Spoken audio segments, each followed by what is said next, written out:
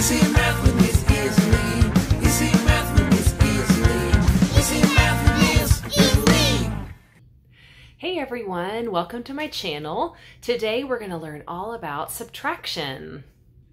And if you haven't seen my last video, I taught all about addition, and we're going to be using the same strategies for subtraction. So we're going to use base 10 blocks and the standard algorithm. Let's dig in. All right, so we're going to be working with 5 and 68 hundredths minus 1 and 32 hundredths. So we always want to, I know we talked about this in the addition video, we always want to start with that smallest place value. So what is the smallest place value in this problem? Okay, great, you got it, it's the hundredths place.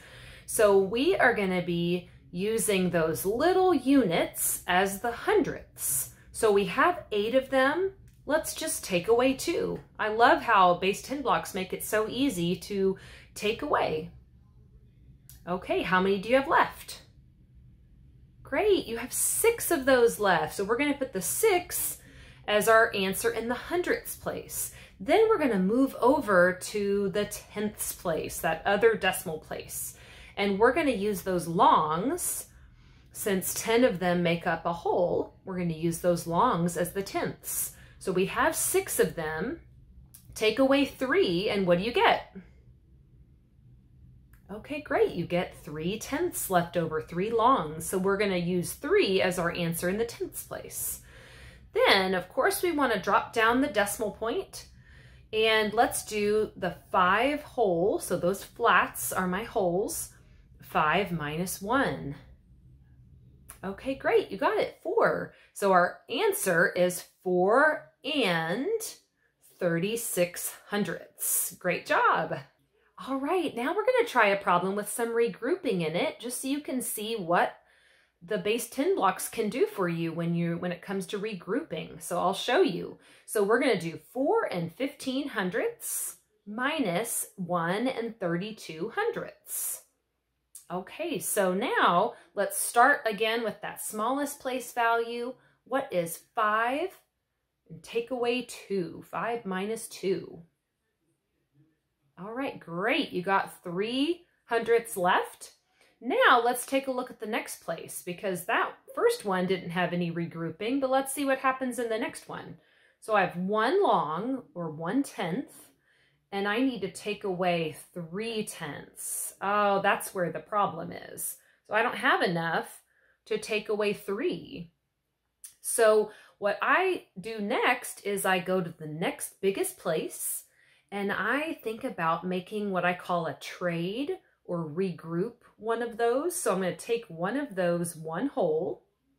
And what can I break it up into that would be helpful? Okay, awesome. I can break it up into 10 tenths, 10 of those longs. Then I would definitely have enough. Okay, so let me do that. Now I've got 11 longs. That's awesome. I can take away 3. So why don't you do that next? What would 11 minus 3 be? Okay, awesome. You got 8. Okay, then let me go over to my biggest place value, and I've got 3 left, and I need to take away 1.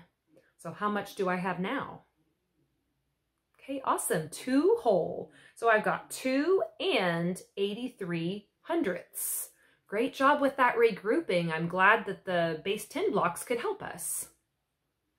All right, now I'm going to give you one more problem to work on that has some regrouping in it, so be looking out for that.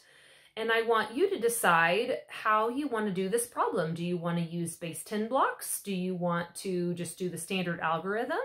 You decide. And why don't you pause the video, and then we'll come back and see if you got it right. All right, here is your answer. See what you think. All right, thanks for watching today. I hope this helps you in your math class or at home, and I hope you enjoyed it. Bye.